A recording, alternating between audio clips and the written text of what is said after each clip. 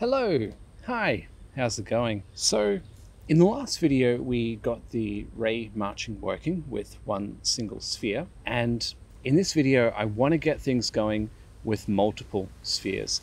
Now again, as I said in the previous video, this video is not going to go into the details of how I get the sphere data into the kernel, into the compute shader.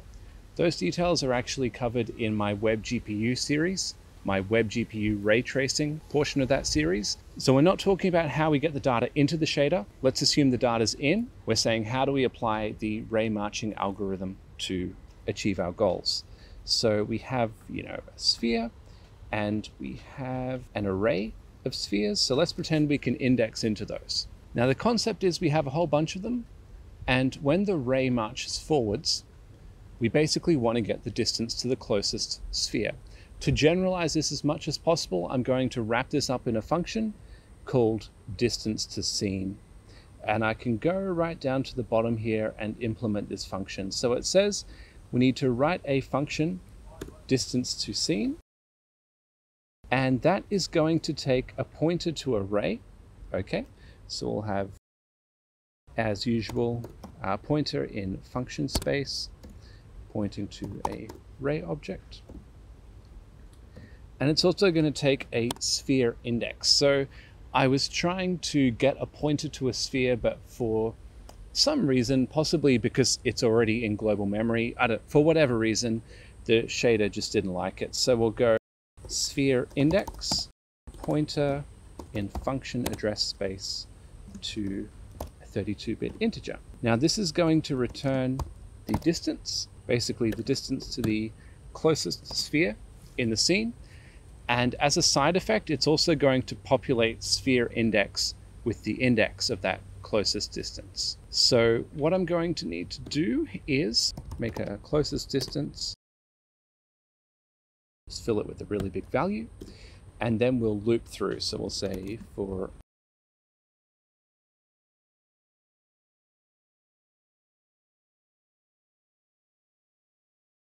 first thing we'll do is get the distance. So we'll say, and as we can see down below, this is going to take the pointer ray, and it's going to take the sphere index, which I'll just set to I. Okay, so we get the distance to the sphere, and then I say, alrighty, no problem.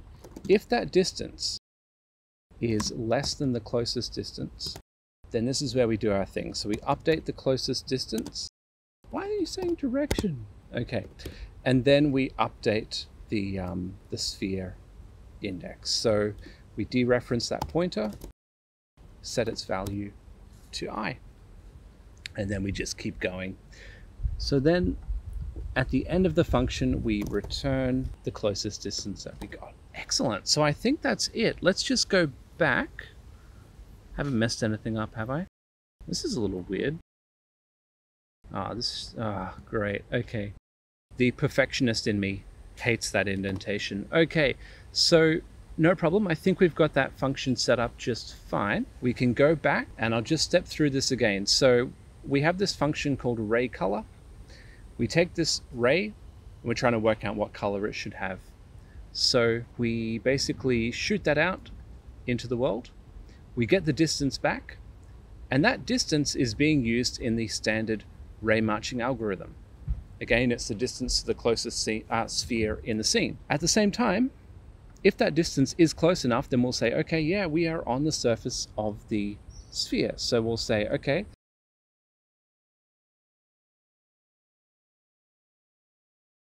and then that should be it. That should be all we need. So let's test that. It's not a good sign. Okay, so I think this comparison here is a little not working. We should be able to just cast that back.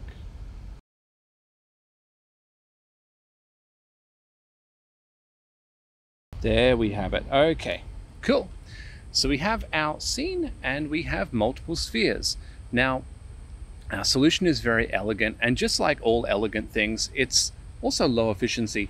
Plus my laptop was sitting in the sun while I was recording that, which is why it is currently overheating.